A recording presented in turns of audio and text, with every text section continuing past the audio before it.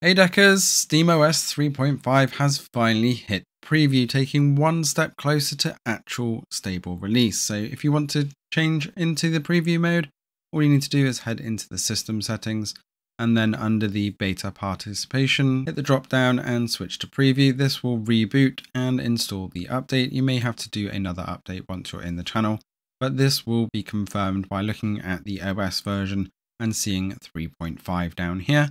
But before we get into all the new funky features, just a reminder that there is still up to 20% off Steam Decks up until the 21st of September, with 10% off the 64 gig, 15% off 256 gig, and the 20% off the 512, as well as 20% off the official docking station.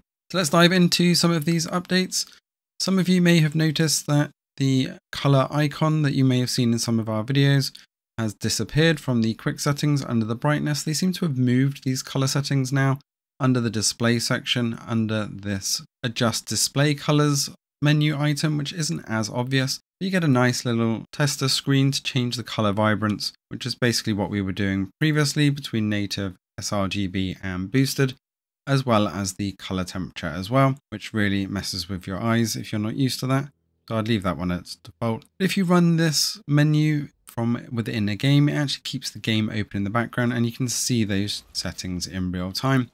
You can see with Mortal Kombat 1 here, actually the boosted really does make quite a difference, although I go kind of in the middle between sRGB and boosted. Considering native was what was on previously, just looks really washed out in comparison now, so I do like that new boosted mode. You'll also notice that there is a new HDR option, and this is how I noticed that the dock that I'm testing doesn't support HDR, so I won't be reviewing that one. But if you do want to use HDR, you can use the new heat map tool and also set the SDR content brightness when you're on HDR for non-HDR content, as well as looking at native color temperature control. So quite a lot of nice HDR options there for people who are wanting to take advantage of HDR displays. What you'll notice though that is missing from that menu weirdly, but it is still under the performance menu in the quick settings, is the variable refresh rate option. I tried loads of docks and cables and my monitor is definitely VRR capable because it has FreeSync.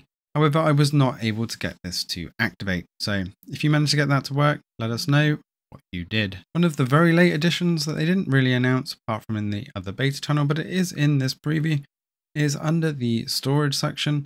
You now can see the shaders and how much space the shaders are taking up on your Steam Deck. I'm not sure if DLC did show before, but it definitely does look a bit nicer with all the extra colors and options here. Didn't seem to have any shader cache on my SD card, which I thought was a bit odd. It definitely seems to put all that on the local. And if you did run the beta previously, it has also fixed the double SD card issue.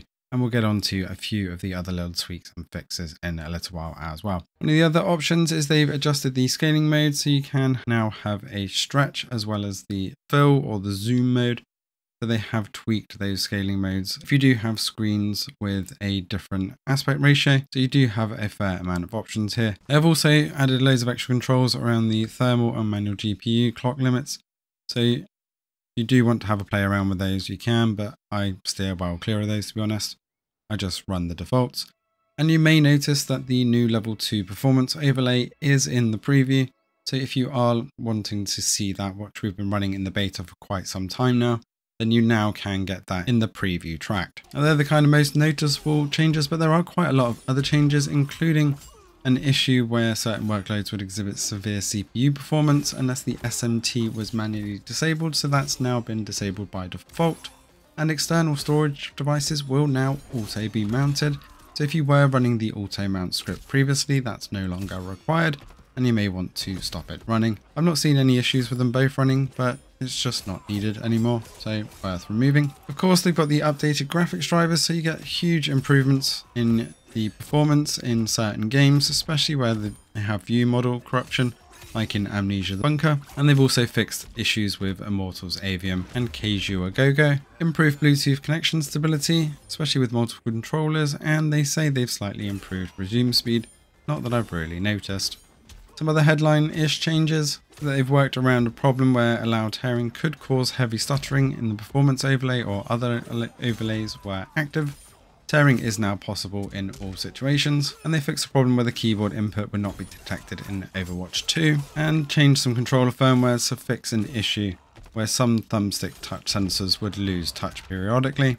They have also done some voltage offset changes, improving the robustness of the firmware settings reset cord against some boot hang scenarios, and fixed a rare issue which we have seen a few people report on Twitter, which would set the processor TDP limit too low, causing CPU and GPU frequencies to be stuck at 400 and 200 MHz respectively. Issue that I've never seen, so I'll be interested if you've seen this one, about fixing an issue where the charging light would turn back on when plugged in even though it was fully charged. Of course, there are loads of other little fixes. One very big fix that we don't really touch upon is that they have updated the Arch Linux base. This brings a ton of KDE desktop mode changes, but I'll link to the KDE website so you can have a good look at the desktop mode fixes down below, so you can actually dive in and see a lot more of the changes for the desktop mode if you are interested in the desktop mode on Steam Deck. Let us know in the comments below if you're still excited for SteamOS 3.5, as it definitely seems to be nearing the stable branch, and we couldn't go back since we had it in the beta. Thanks for watching,